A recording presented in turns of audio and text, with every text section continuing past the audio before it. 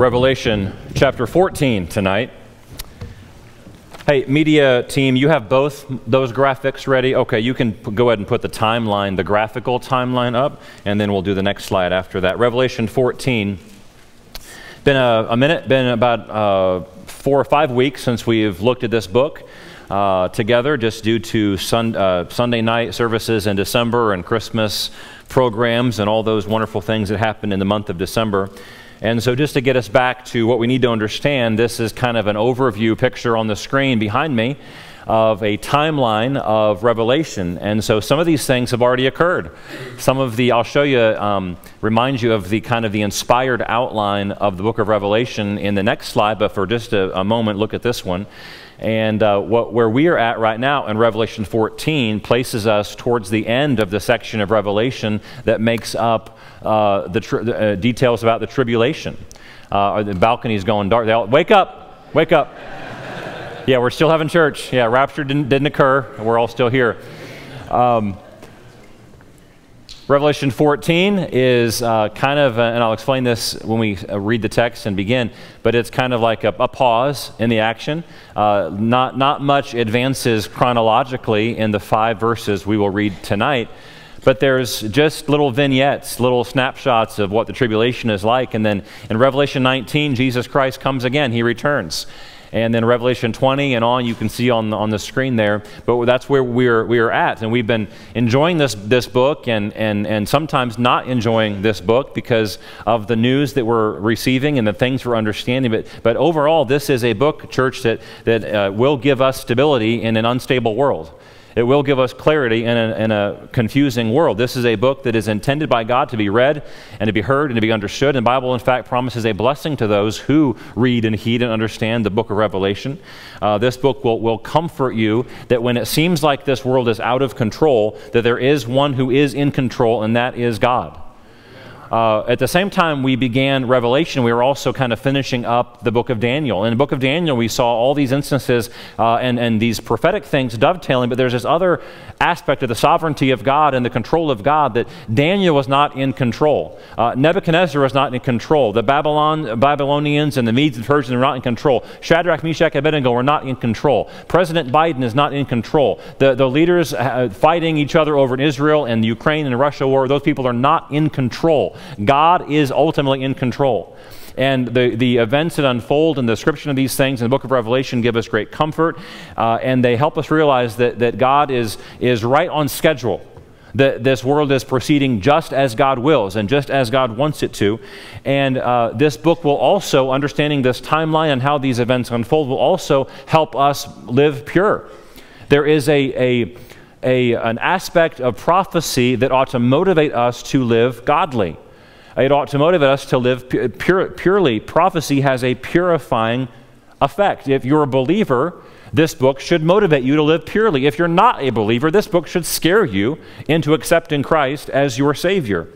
The theme of Revelation is not hard to decipher. God wants His children, God wants His churches to know that He is sovereign over everything, past, present, and future, and everything that is promised in His Word, He will literally fulfill. Everything concerning Israel, everything concerning the nations, everything concerning the church, everything concerning Satan and sin and judgment, and His Son Jesus Christ ruling and reigning victoriously, all these things will come literally true. You should have said amen. Thank you, both of you, for saying amen. I'm glad you're excited about the Bible. So what we find here in Revelation 14 is a small part of the inspired outline of the book. Can I have the next slide, please? In Revelation 1:19, we have kind of the book gives us its own outline. And this is where we've been the last several months. Chapter 1 is writing about, John was commanded to write about those things which he had seen, the past. And he writes about his visions of the glorified Christ. And then chapters 2 and 3 we skipped for this particular series because they don't really apply. They're kind of a church age study, the 7 churches, the 7 letters to the 7 churches in Asia Minor. And then the next rest of the book, chapters 4 through 22, is John is commanded to write the things which shall be hereafter. And you can look at those 5 subpoints and see that we are right there still in letter B. So as far as I can tell, we have about 8 sermons, maybe 9 left. in the book of Revelation to finish us off. So let's begin tonight in Revelation 14, and we'll be reading verses 1 through 5 tonight. And I looked, and lo, a Lamb stood on the Mount Zion, and with him 144,000 having his Father's name written on their foreheads. And I heard a voice from heaven, as the voice of many waters, and as the voice of a great thunder. And I heard the voice of harpers harping with their harps. And they sung, as it were, a new song before the throne, and before the four beasts and the elders. And no man could learn that song but the 144,000 which were redeemed from the earth. These are they which were not defiled with women, for they are virgins. These are they which follow the Lamb whithersoever he goeth. These were redeemed from among men, being the firstfruits unto God and to the Lamb. And in their mouth was found no guile, for they are without fault before the throne of God. The title tonight is Marching to Zion. Marching to Zion. I pray once again, Father, thank you for our open Bibles. We pray that we'll also have open hearts and open minds, and that we will continue to understand the timeline, the progression of events, and the things that are written here for our encouragement and our edification. We ask these things in Jesus' name. Amen. In the world of sports, timeouts are some of a coach's or a team's greatest tools. A coach could at a crucial point towards the end of a game, or towards when he discerns that this is a crucial play in the game, he'll call a timeout and gather his team on the sidelines. He'll give them some instructions. He'll draw up a play. And it can be very important for that team to have that timeout and regather their thoughts and regather their energy and their focus and go out there on the field. Now, sometimes it doesn't work out, as in the case of Alabama a few weeks ago, when 3 timeouts were called, and when they came back to the field on 4th and goal, they ran the dumbest play I've ever seen in my entire life. After 3 timeouts, that's what they came up with. And so it's important that all of you Tennessee fans hear me. I am critical of my own team at times, and you should be too, of your Tennessee team. Because teams are, was I not clear about that? I'm so sorry. I need to move on. I shouldn't do that. I sense the Holy Spirit leaving the room whenever I talk about Tennessee football. And I should learn my lesson. After 4 years, I should know my lesson. So Tennessee's great. I love it. I love Tennessee. It's a volunteer state, and they can't make me live here, but I do. I choose to live here. So, all right. So often, here we go. A coach will call a timeout just to get the team's head in the game. And since we have embarked on a journey of revelation, we have seen just turmoil and catastrophe and death and destruction. And in chapter 14, we're pretty much at the midpoint of the tribulation. We need a timeout. As I said, there are several snapshots in chapter 12, 13, and 14 that don't really advance the chronology of the timeline at all. They do give us kind of an overview of what's happening kind of behind the scenes or on the front stage.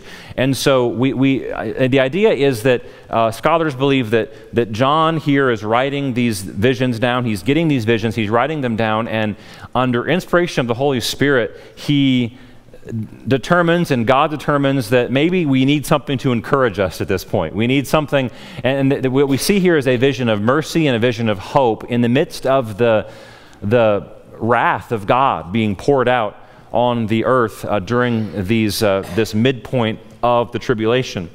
So these first 5 verses update us on the mission of the 144,000 Jewish evangelists that we met back in chapter 7. And they've been, these redeemed, preserved, protected, sealed Jewish evangelists have been preaching the Word of God. They've been teaching unharmed around the world during the tribulation. And this is kind of a final summary of their ministry. And we can draw some applications, which we will do tonight. So 5 points, or 4 points rather, just to walk us through what's happening here. Number 1 is the setting. The setting, what's happening, what's going on in this vision. So John sees in a vision, by the end of their ministry, by the end of the ministry of the 144,000 Jewish evangelists, he sees them gathered with Jesus Christ on Mount Zion. They're gathered from the four winds of the earth, from the four corners of the earth where they have been ministering for the last 7 years, for the 7 years of the tribulation. And they have gathered from all the ends of the globe to stand with Christ on Mount Zion. Now, scholars are divided over whether this is a vision that happens in heaven, a vision of heaven, or a vision of earth. Zion is often used to refer to heaven, the heavenly city. So the question is this a vision that John is seeing that pertains to earth, or is this a vision that John sees that pertains to heaven? My personal opinion, really the majority opinion, would be that this is a vision that is happening of something that John sees will happen on the earth. Verse 2 tells us that he hears some sounds from heaven. So the idea logically is that he's in one place standing and he's hearing something from another place. So I don't think the Bible would tell us he heard a voice from heaven if the vision takes place in heaven. So this is all part of the regathering of the Jewish people to their Messiah. This is part of the regathering of Israel from the ends of the earth. This verse also verifies for us, as this vision fast forwards us towards the end of the tribulation. Stay with me, please. This vision is a prevision of what's going to happen in about 3.5 years from the point that John's at in this understanding of the timeline. And he's seeing the end of the tribulation, the end of the Battle of Armageddon, and he sees this victorious group of evangelists standing safely, standing healthy with Jesus Christ on Mount Zion. And I do believe it's a literal place. There's 160 times in the Bible that Mount Zion refers to literal Jerusalem. 160 times, there's about 2 times it refers to a spiritual dimension of Jerusalem or a spiritual heaven. But 160 times in the Bible, almost nearly 99% of the times that Zion is used in Scripture, it's referring to the literal city or area of the Holy Land in Jerusalem. This is a preview of what will happen in Revelation 19 when Jesus returns. And it lets us know that the prophecies of the minor prophets, prophecies like Zechariah 14:4, that predict that Jesus Christ, go back there, let's turn back there. We need to turn back there and see this. So go back to one of the last books of the Old Testament in Zechariah 14 and verse 4, and we'll see this reference to Mount Zion. Are you there? Say, got it. All right. If you need more time, say, oh me. All right, you're working on it. Zechariah 14:4 says, and his feet shall stand in that day upon the Mount of Olives, which is before Jerusalem on the east. And the Mount of Olives shall cleave in the midst thereof toward the east and toward the west, and there shall be a very great valley, and half of the mountain shall remove toward the north, and half of it toward the south. This image that John sees in Revelation 14 affirms the vision of Zechariah 14 of Jesus Christ standing, returning to the earth on Mount Zion. This verse in Zechariah specifically identifies the place where Jesus Christ will place his feet, where his literal feet will place down in a literal earth at the end of the Battle of Armageddon. And when his feet touch this mount, when his feet touch this location, the ground will shake. The stones will break. The mountain will split apart. And so John is seeing in this vision, he's seeing these men, these 144,000 men with Christ gathered in this return, gathered victoriously. They're on earth. And this appearance of the Lamb, I love the fact that at least twice in these 5 verses, Jesus Christ is again referred to as the Lamb. Nowhere else in the Scripture, other than the book of Revelation, is Jesus Christ referred to more than the Lamb. There is a Lamb that was slain. His blood was spilt. His body was tortured and bruised and scarred for our iniquities. And that Lamb is the Lamb of God. This of course, comes from that image that sin demands a sacrifice. Sin demands blood to be shed. And sin demands a spotless Lamb. And all those things pointed to Jesus Christ. He's described here victoriously. They're rejoicing in their salvation. They're rejoicing in the gospel. They're rejoicing in the grace of God through the Lamb of God. And so, as John sees in this vision, the setting is that he sees these still living, still serving, still safe, still preaching 144,000 Jewish evangelists. They're standing together with Christ on Mount Zion, a place of worship east of Jerusalem. It is here that he gathers them. It is here that he begins to gather his people Israel together, as well as prepare for the earthly 1,000-year reign. So back in Revelation 14, you can go back there if you'd like. We see first the setting, and then secondly, we see the singers. In Revelation 7, we learn the identity of these Jewish evangelists. They are selected. They are sealed. There is a protective seal of God on their foreheads. They cannot be harmed. They are servants. They go wherever they are living. They serve as evangelists. They serve as proclaimers of the gospel. And this is in the midst of the tribulation. They are scattered. So these selected, sealed, serving men are scattered all across the globe, preaching the gospel. Scores and scores and scores are being saved. We also see here that they are singing men. They're singers. That's point number 2. They have God's seal upon them, which let me point out a couple of things about them. There are some things that are true about these 144,000 evangelists that are also applicable to us today. I believe this will be on the screen. They are divinely protected. These men are divinely protected. Think of it, please. These men, in the midst of all these catastrophes of the tribulation, these men are literally God's untouchables. They cannot be killed. They cannot be destroyed. They have literally witnessed and served God unharmed. Millions. It's beyond our minds to fathom the scope of the catastrophes. Millions will die. Millions, close to billions, will die during the tribulation, and yet these men have been unstoppable. They made it. I like what John Phillips is a great commentary writer. Here's a long quote. I want to read it too. He said, I love what John Phillips said. Quote, "No other age has produced a company like this, a veritable army of believers marching unscathed through every form of danger. It has been theirs to defy the dragon, to bait the beast. Their calling has been to preach the gospel from the housetops, when even to name the name of Christ called for the most dreadful of penalties. They have been able to laugh to scorn all the grand inquisitors of hell. They have walked the streets in broad daylight, careless of the teeth-gnashing rage of their would-be assassins.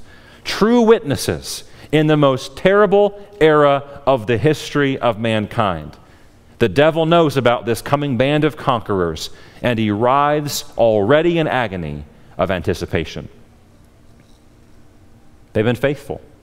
They've been divinely protected. Isaiah 54:17 says, "No weapon formed against the people of God shall prosper."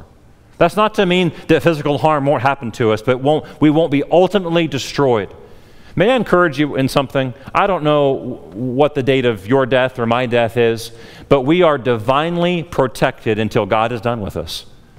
We are divinely sealed. We are invincible. We are unstoppable until our work that God has for us is done on this earth. As long as you are alive, there is hope. As long as you are alive, God has a plan for you. As long as you are alive, you are safe. As long as you are in the will of God, you are safe. You are invincible until that plan for your life and the days of your life are numbered. Until those numbers come up and your time is done, until then, you need not fear Satan. You need not fear any man. If these evangelists can minister faithfully in their environment, in their era, in the worst age, the most terrible era in all of human history, then we can be witnesses today. We don't face the threats. We don't face the danger. We don't face the persecution that they will be witnessing when it's happening, what surrounds them. And so Satan can do nothing to them. Satan can do nothing to us without divine permission. You're invincible as long as God has a purpose for you on this earth. We see in letter B that these singers, these men, they are divinely preserved. Would you think of this? The Bible tells us that not one of them is lost. It's not 143,999. It's 144,000.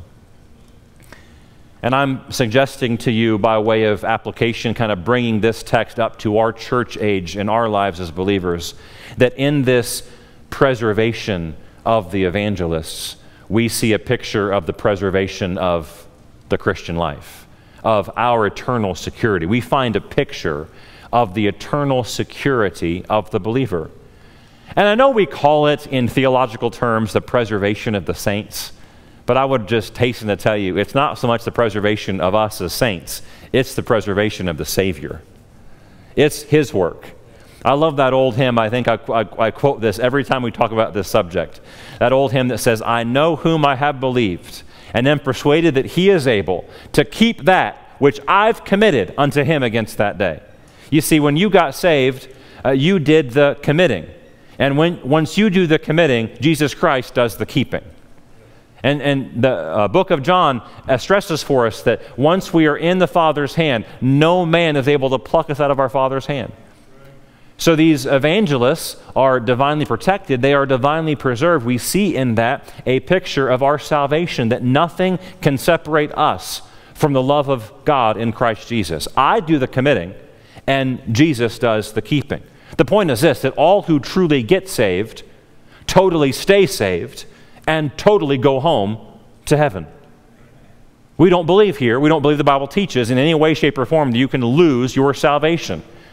You can't lose it. What did you do to get your salvation? Nothing. What do you do to keep your salvation? Nothing. It's all of grace. It's all of grace. That's a point of encouragement, my friends. That's a point of encouragement for all of us, every Christian in every generation. We have been sealed by the Spirit of God, and He will not lose one of us. He won't lose a one of us. All of us who are saved will stand one day with the Lamb like these men. Let's talk about the song. This is just such a different passage, a different thing, and some things are drawn out here that we didn't expect to find, perhaps, in the book of Revelation. The song. The song. Please take note, and let's talk about singing. Let's talk about music in the church for just a moment. I'm not going to be preferential. I'm not going to talk about styles and preferences and tastes of music necessarily. But when you think with me about the importance of music in a church, you ever just we're singing this morning, right? I'm down here. I hear the piano. I can hear the choir so good, and I can hear you sing so well. This is the spot. This is the blessing spot right down here where I stand. I get to hear you sing. Sometimes I move my lip. I'm not singing. I'm just listening. Do you ever wonder? Do you ever just kind of look and think about? Here we are, hundreds of us, all looking at that guy singing. What are we doing? You ever wonder about, it might seem somewhat ridiculous to you, like, what are we doing? Why don't we just, I drove here for this? We're just, this guy picks the songs and we get to sing them? You ever wonder about the significance of this? Of what we really are doing this for? Why is music, why do we even have music a part of our worship service? A.W. Tozer, he said this, after the sacred scriptures, the next best companion for the soul is sacred music. Sometimes our hearts are strangely stubborn and will not soften or grow tender no matter how much praying we do. It is often found that the reading or singing of a good hymn will melt the ice jam and start the inward affections flowing again. We've already seen some of the significance of music in the book of Revelation, and we see it here again now. There is no doubt about the role that music plays in the life of a church. It's a wonderful thing, and we are a singing church. I don't mean to boast in us too much, but I've been to churches where the churches, they don't sing. Or it's more of a concert where the people on stage know the songs and those out in the audience don't know the songs.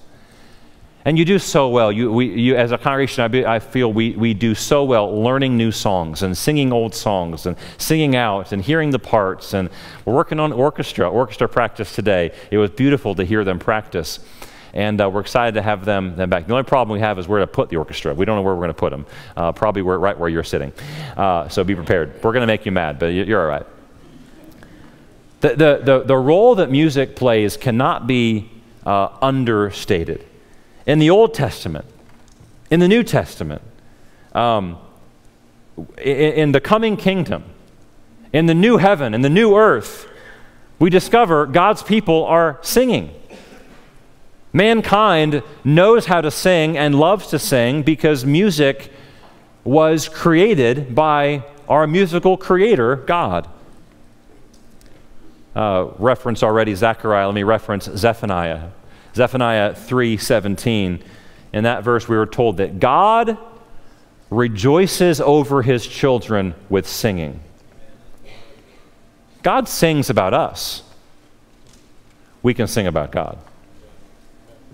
You follow that logic? If God sings over his children, then I believe that his children should want to sing to him, and with joy.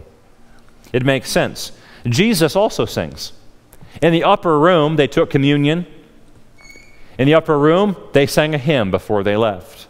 Jesus sings. What about the Holy Spirit? Well, the Holy Spirit is said to by Paul in the book of Ephesians, if we are filled with the Holy Spirit, it will result in us singing psalms and hymns and spiritual songs, singing with grace in our hearts to each other. I've just demonstrated for you how God the Father, God the Son, and God the Holy Spirit are involved in music. And in fact, if you can base anything and find any rooting in something in a Trinitarian fashion, in other words, if you can find each member of the Trinity involved in something, that gives us a great theological framework. We saw that, by the way. Just let's chase back to this morning in John chapter 20. In John chapter 20, you have Jesus Christ saying, as God the Father hath sent me, the Son, so I am sending you. And then he breathed on them the Holy Spirit. In one verse, you have the Trinity, a couple verses. And anytime there is a Trinitarian connection, if it's tied to the unity and the cohesion and the order of the Trinity, God the Father, 3 in 1 with Jesus and the Son, it gives us a great foundation. Music's like that. God the Father, God the Son, and God the Spirit create, compose, and are involved in singing. It should come as no surprise we find God's people singing in the future in heaven. In verse 2, look at verse 2. It says, in the verse that he heard a voice from heaven, heard a voice of many waters, the voice of a great thunder. I heard the voice of harpers harping with their harps. I think this is where we get the idea that in heaven we all sit around with harps. In fact, I'm reminded, I shouldn't share this with you.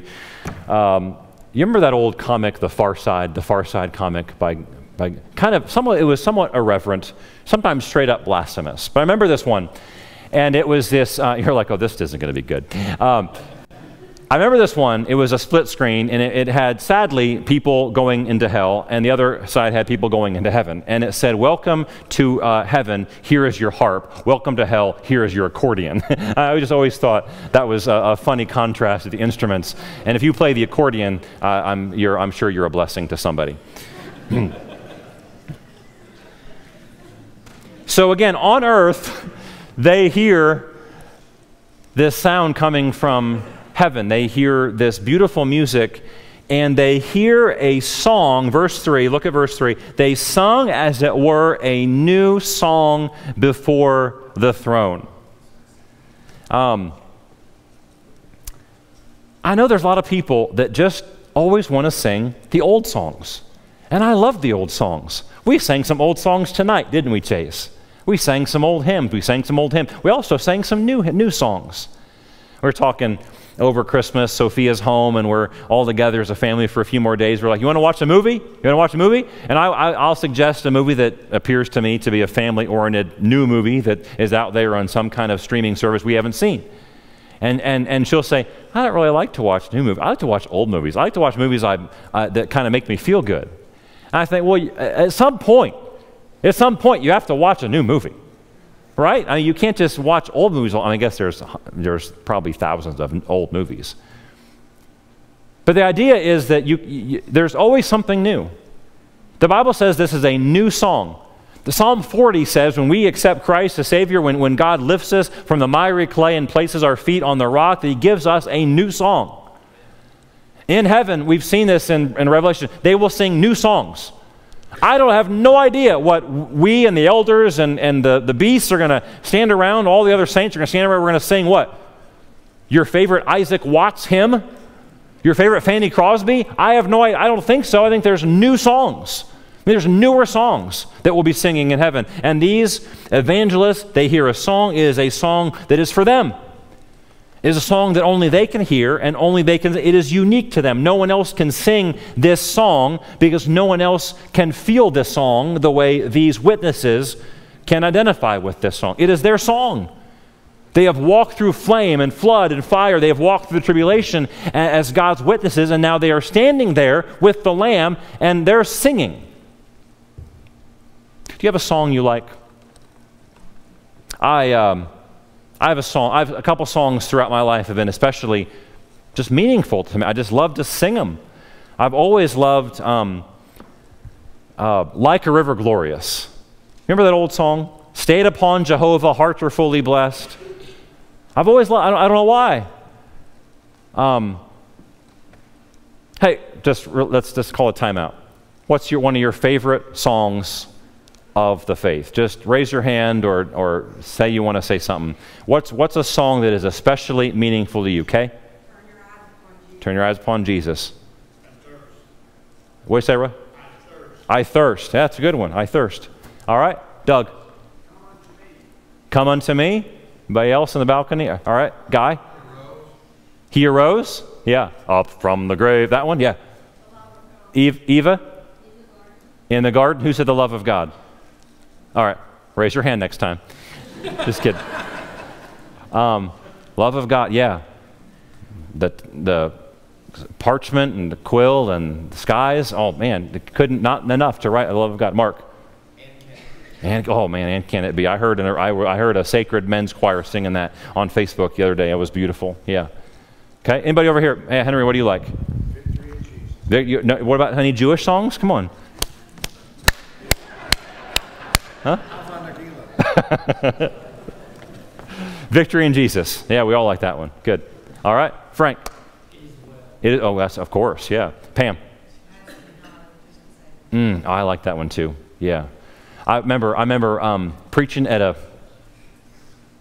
the Valley Rescue Mission in Columbus, Georgia, and for some reason that group of homeless, very needy men, they loved to sing. I can still hear, and I'm calling on you, Savior. They added this little part to the chorus. It was so good. I love that song. Pass me not. All right. What else? Anybody else?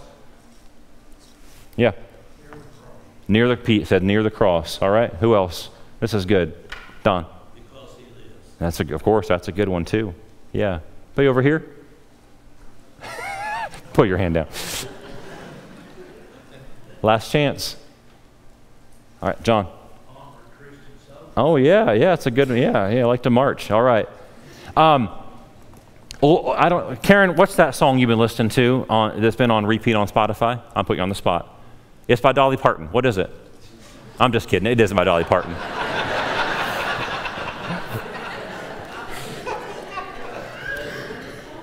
Yeah, wonderful. With Kane and Stephen Curtis Chapman. Boy, you ought to find that song. Write it down. It'll bless your gizzard. It'll bless you. So there's been some song. There's been a song that I heard and was reminded of. It's a Christmas song. It involves an angel and Mary and Joseph. It's a beautiful trio song. It's called "Hail, Favored One." The family's making fun of me even right now because I just listen. I go around the house like "Hail, Favored One," and I'm singing this song. I'm like, Greg, enough with the song. There's other songs out there, but there's just songs at certain times in our lives just minister to our spirits, and they are especially meaningful. They resonate with us. And thank you so much for sharing your special song, because everyone has a song that is maybe matched with their testimony, something that helps you praise the Lord, a song that you turn on. Here's what young people call it. They call it their jam, right? It's their jam. It just really gets them thinking about the Lord, and it's unique, a unique blessing to them. And so when we gather and sing, as I mentioned, it might seem a little bit odd sometimes. What are we doing? Just all standing together, singing for 25 minutes? We do not do that out of obligation or because we need time to fill or because the song leader gave us a page number or the lyrics on the screen. No, we sing like those in Revelation 14. We sing out of an overflow of a heart of love, of gratitude. That this morning we sang,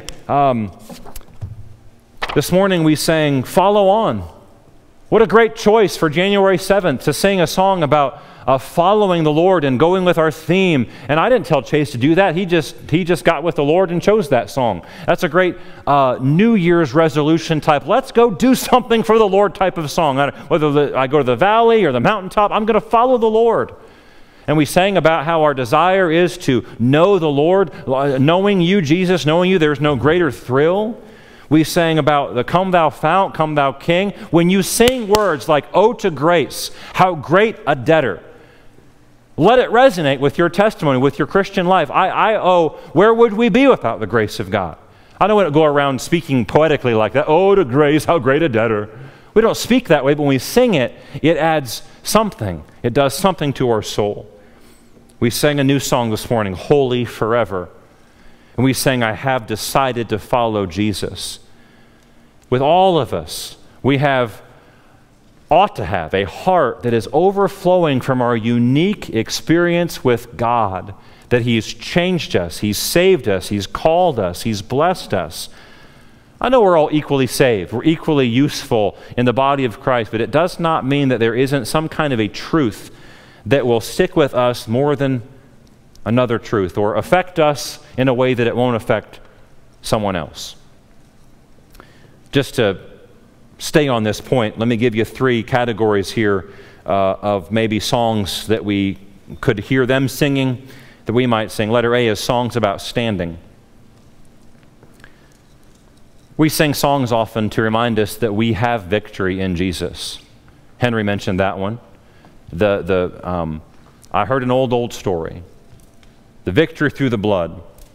And so just as we see these men standing on Mount Zion, we can understand and we can experience a little bit of victory, a little bit of heaven in our hearts. We think about being able to stand with Jesus one day. I don't deserve that, do you? And we draw strength to stand up for Jesus as well. Here they are. Here these men are on Mount Zion with the Lamb standing in victory. Hymn histories are the stories behind why hymns were written. Very interesting. Here's the story. Dudley Tyng was a well-known speaker in the late 1800s. He had just finished, according to the story, he had just finished preaching to 5,000 at a YMCA event. At the end of preaching to 5,000 young men, 1,000 of those responded and placed their faith in Christ and received the gift of salvation. It was a huge moment of revival. The day after preaching, Dudley Tyng went back to his farm for a few hours and decided to go to his barn and hang out and watch some men who were shelling corn. The man got a little too close to the machine. His shirt and his sleeve got caught in the machine. It pulled his entire arm into the grinding gears of the machine threshing the corn, and it lacerated his arm beyond repair. He lost so much blood he would be dead in a few hours. His father was there, and he reminded Dudley that thousands more people, thousands more men would gather that night to hear him preach. What did he want to be said to them? Through strained lips, Dudley's last words were, tell the people to stand up for Jesus Christ. Tell the men to stand up for Jesus Christ. That night, the assembly hall, that YMCA event was packed. This is the 1800s. They were packed, expecting to hear Dudley Tyng preach again. Instead, they were met with the news and learning of his accident and of his death. Then they were given the words of his final message. A man named George Duffield was there. He heard those words, those last words, and he later sat down and composed a poem. That poem was put to music, and we know that hymn today as stand up for Jesus. Ye soldiers of the cross, lift high his royal banner, it must not suffer loss. For victory unto victory his army shall he lead, till every foe is vanquished and Christ is Lord indeed. Indeed, we sing many times songs that remind us of the victory we have in Jesus, by Jesus, through Jesus, because of Jesus, and alongside of Jesus. I wonder also if these men were singing songs about serving. Letter B is songs about serving. I'm almost done. tonight, songs about serving. As I mentioned a moment ago, you'll be happier if you serve. There's an old song that reminds us that there is joy, joy, joy in serving Jesus, joy that throbs within my heart. Joy that trumps over pain, fills my soul with heaven's music, till I join the glad refrain. There's another song that says, are you happy in the service of the King? I am happy, oh so happy. Sometimes we have to convince ourselves of that, right? If we're happy to serve the Lord, let's sing about it. I also jotted this category down, songs about surrender. We sing a lot of songs about surrender. That, like A.W. Tozer said, when sometimes even Scripture can't soften our heart, maybe music can. How good it is for us to sing when we have our selfish, stubborn moments, to sing songs like, I surrender all. All to Jesus I surrender. All to Him I freely give. I will ever love and trust Him, in His presence daily live. I surrender all. There's coming a day when Christ and these evangelists, perhaps us, will do something similar. We will stand with Christ on some mountain of victory. And at that moment, the Bible says, will be marked by music. According to everything we're being taught in the book of Revelation, there will come a day when we all stand with Christ in victory. There will come a day when we all sing with Christ or sing to Christ. Here's the application. Stand for Him now. And sing to Him now. In preparation for that day when all of creation will sing of His glory. And to finish up these last two verses of chapter 14, point number 4 is the separation. The separation. We see here listed some distinguishing marks, some distinguishing characteristics of these evangelists that should also be true of us. 3 things here. Letter A, they are faithful. The Bible says that these are they which were not defiled with women, for they are virgins. We're not totally sure if it means they were literally free from sexual activity and never had sexual activity, or if that is simply just a way to describe the purity with which they lived. Most people lean towards just the purity aspect of their lives in general. But they did not defile themselves with women. They did not behave themselves in inappropriate ways regarding women. In the midst, listen to this, in the midst of what will be, and you think this is a perverse time, in the midst of what will be in the tribulation, a very perverse time, there were those who were able to stand for God in the midst of a perverse and crooked world. When Satan rules this earth, when Satan has free access, and when God's wrath is being poured out on unbelievers, sexual immorality will reach a level that we have yet to see in this world. But this text proves that it is possible for all of us here that are men and women, but all of us that are here that claim the name of Jesus Christ, it's possible for all of us to live morally in an immoral world.